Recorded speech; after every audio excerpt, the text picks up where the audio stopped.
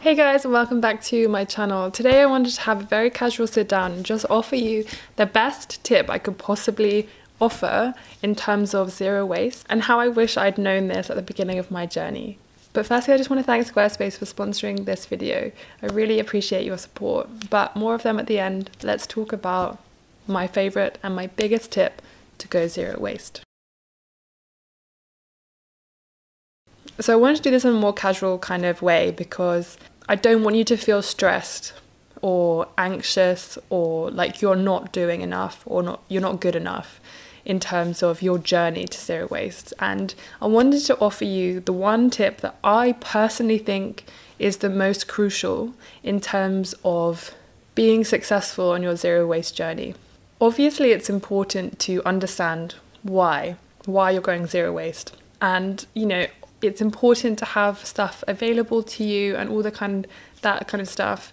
But I think the most important thing I can offer you and the most important thing that I have found is actually your attitude and your behavior. Lots of people look at zero waste and they think that it's an impossible task and it's something that is incredibly difficult. And yes, it's not easy. I'm not going to sit here and pretend like it's an easy thing to do, and it's taken me years to get to the point that I'm at now. But that's because I didn't quite realize the most important thing. As we grow up, we are taught certain things, certain behaviors.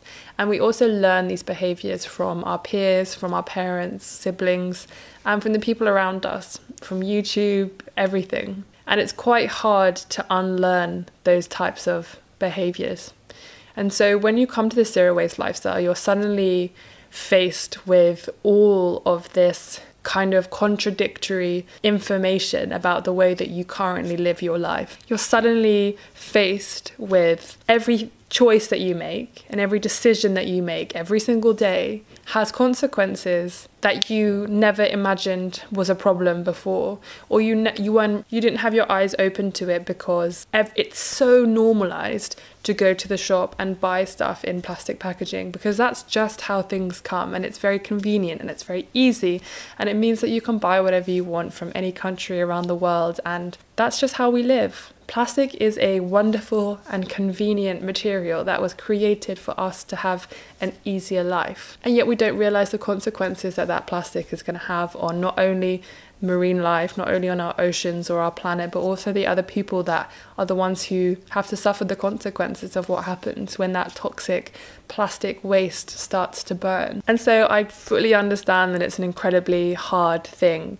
And when we go zero waste, I put that in inverted commas because it's a very, very long journey. Immediately, our thoughts are, right, I need to buy mason jars, I need to buy a water bottle, I need to buy cotton bags, I need to buy a lunchbox, I need to buy this and this and this and this. And I did this. I bought all the mason jars in the world. I bought so many cotton bags. I didn't even think to reuse what I already had, to make bags myself out of old clothes that I've already used and I can't wear again. And it's because I didn't change my behavior or my attitude towards consumerism. I engaged in consumerism to become zero waste, which is an oxymoron in itself. The most important thing to remember is that you're in control of the way you perceive things. And it's so important that you try and unlearn the way you perceive and the way you accept things like packaging into your life. Obviously, I can sit here and it's easy for me to say that I don't have to buy food and packaging anymore because I have a zero waste shop near me. I don't have to do this anymore because I live in London and I have this convenient to me. But changing your behavior is something that everyone can do. Changing your perception of what you actually need and don't need and what adds value to your life and doesn't is something that everyone can do. Food waste in your own home is something that everyone can look at and consider. Really, am I going to waste this food and I'm going to put it in the bin because I didn't meal prep properly, so that has gone off, or I made too much food and I don't have the right kind of, or I can't be bothered to put it in a Tupperware and put it in the kitchen, in the fridge, sorry. Changing our behavior and making sure that we actually value that food that we buy. We value it so much that we're going to plan out our meals, and we're going to make sure that if we don't finish it, we're going to put it away so that we can eat it another time.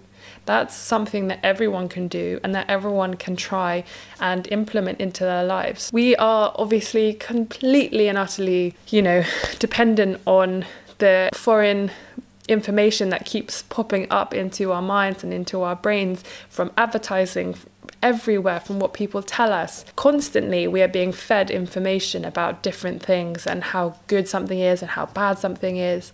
But what's important is to try and kind of get yourself away from these outside forces and try and sit down and think about, actually, what is in my control? What can I do with my behavior, my attitude, to ensure that I am wasting less?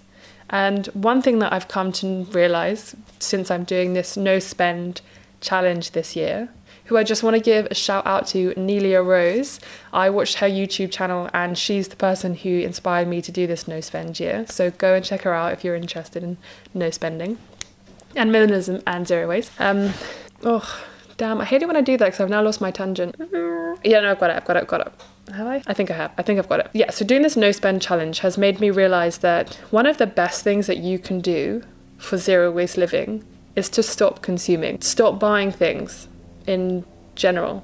We get too wrapped up about, like zero waste being about food and food waste and packaging waste around our food, because that's something we do every day. But we also consume every day. We also buy new things that we think that we need that we actually don't need at all. And it's by doing this no spend challenge that I've realized how much I was still engaging in consumerism and engaging in the first-hand market, rather than reusing what I already have, going to the second-hand market, making sure that I was perpetuating a circular economy rather than just a linear one. And that's the biggest thing for me, is changing my behavior towards consumerism and buying things. And obviously the world goes round by buying things and, helping small businesses, and that's just the way the world works. But I've decided to try and trade skills. So I'm a photographer and I'm currently trading skills for other skills. So say, for example, I'm helping one of my friends do some stuff for a skill swap. And that's something that you could choose to do. Yeah, my biggest tip is always going to be to change your behavior and to change your attitude towards the stuff that you're consuming, because you can go out and, buy all of these things to be zero waste, or you can have all the supermarkets around you that offer unpackaged stuff. But unless you change your attitude towards stuff and buying things and change your behaviors, you can never really fully be zero waste or kind of engage in that zero waste lifestyle, because you're still helping the linear economy rather than creating a circular one. Anyway, if you want more information on this kind of stuff, feel free to ask me questions in the section below. But the whole point of this is to try and alleviate some concerns that you might have, because you might think that you can't go zero waste because you don't have food markets near you or any of that kind of stuff.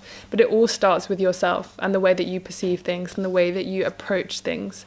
So if you start by thinking, I'm going to change the way I think about consumerism and how I'm consuming, and I'm going to actually think about what I can take control of, that's going to be your biggest asset.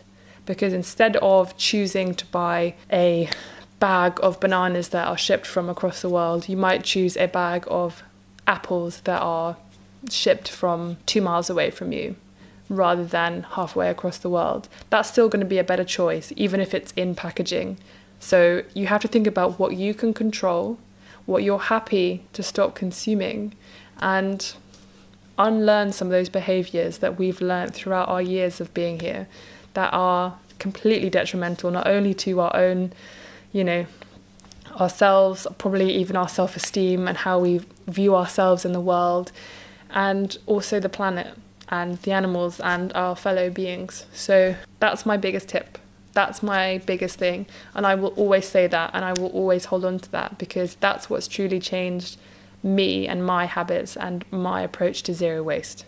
So yes, I just wanted to bring that out and sort of talk to you guys about that. So if that's something that interests you, of course, please let me know any questions you have in the comment section below. But yeah, that's it from me. I just want to give another big thank you to Squarespace for sponsoring this video. If you're interested in a free trial and 10% off your first purchase, I'll put the link in the description down below.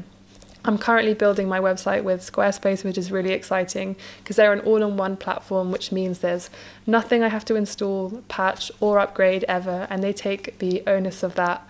And it's great to have a platform that's really specifically orientated towards creatives like myself, or musicians, or even restaurants and supermarkets. So yeah, feel free to check them out if you're interested in building your own website, and I will be sure to keep you updated as to when my website is coming out. I hope you guys have a wonderful day, and if any of you are on a zero waste challenge or anything like that, I wish you good luck, and I hope that you're learning something and you're getting a lot out of it. And I hope to see you guys soon. Thanks for watching, and I'll see you guys next time. Bye.